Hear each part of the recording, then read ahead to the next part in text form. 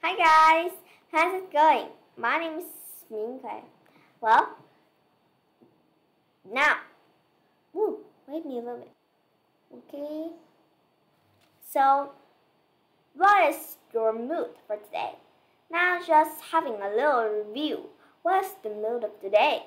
Like today, do you feel really mad about something, really happy about something, really anxious about something, or really disappointed in something? Do you feel like you're having any feelings? And is there any negative feeling in your day that covers your mood? If there is, then you would maybe, just maybe, from my thinking, maybe you feel like, ooh, I'm a bad girl, I'm bad boy. I can't just make myself feel good. It's not like impossible, impossible. You can do everything if you try it. You can make yourself feel good without having some motivation with any people. Okay? So there's a girl calling me, but my mom has answered it. That's a good one because I think I would need to spend for nearly half an hour to talk with her. So let's just go and describe different things and different ways that you can do to make yourself feel good. What? What's making yourself feel good? Now, today I have a bad mood. Today I can't go to the park because I have to do a lot of homeworks at home. I feel really sad.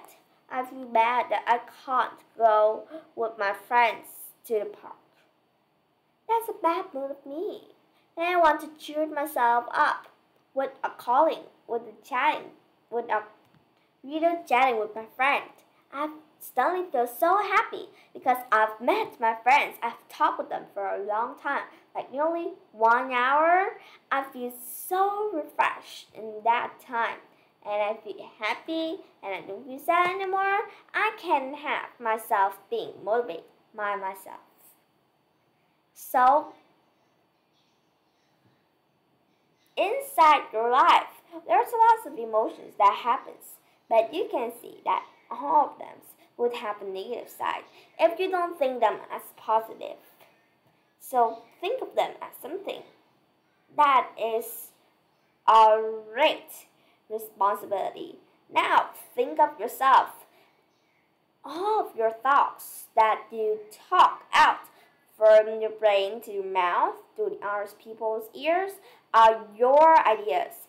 It's your responsibility if you get somebody hurt or if you say something that's wrong. It's your self. It's your self ideas. You can't just say, "Oh, it's that girl's fault. I'm not even guilty for a little bit." No, you can't say that because you are lying when you say those.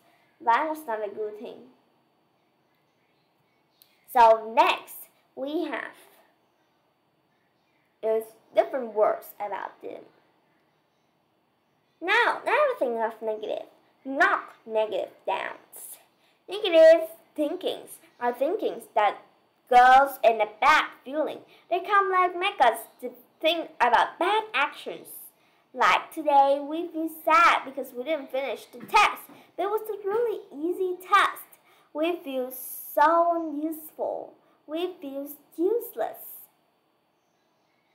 And then we have a negative thinking that we want to leave the house just because of that. That's a negative thinking. What about positive thinking? It's a thinking that makes your brain feel good, like maybe today I got an F on my test, but tomorrow I can try more. There's a lot of tests waiting for me, and that was not a real special test. So I'm trying to make myself happier.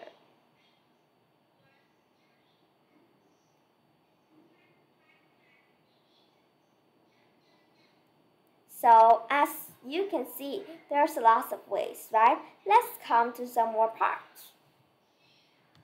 Motivate yourself in different way.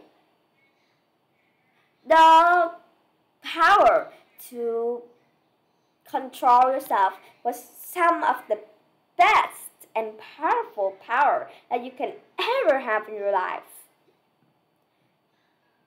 Think about it. You can control yourself. You can control what you're saying, what language are you talking, what are you thinking, what are you doing, what kind of actions are you doing. You're controlling yourself. That's a great power.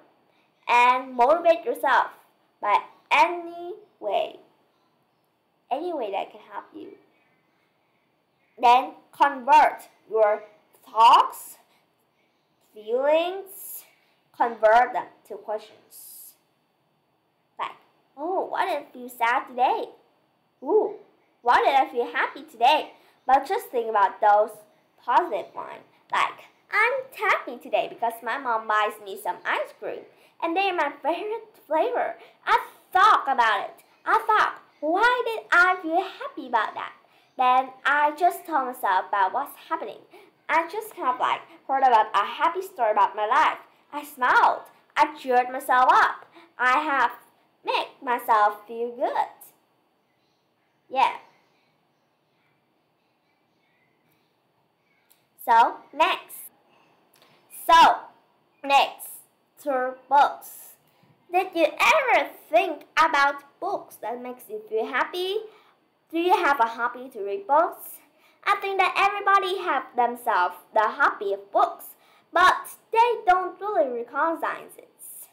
For my idea, everybody's just nearly in my places that lives near a library that have different kinds of books at their home, or have enough money to buy books or near a bookstore, they would have a really common feeling of the hobbies, reading books.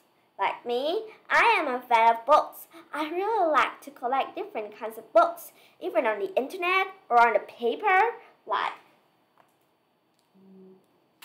let's see. I collect this book. This book is about something like a thing that teaches me about things.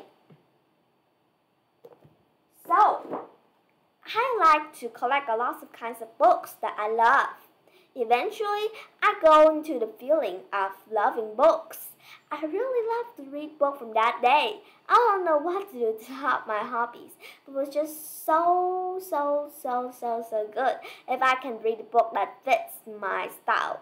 My style is fantastic story, fiction stories, funny ones, and written by those people that are in the past. I really love them. Some scientist story would also accept. It would also fit my style. And what happens if you make yourself feel good? It can impact thousands of things. Beyond those words, those talks, those concerns, you can have a nice feeling about yourself, like you have done a great thing. And now, some people that would help you to motivate yourself don't always motivate them. Don't always motivate you in a great way. Sometimes when I met my best friend, she always says words that I don't really understand when she's trying to motivate me. Like I'm having a Japanese test, she will say some motivates sentences that I don't really understand her. So motivating myself was some of the best thing that I think about in that time. I think about how to motivate, what to do now, what should I put in my motivating. Think about what have I had in my day. Think of a positive thinking, you will have nearly everything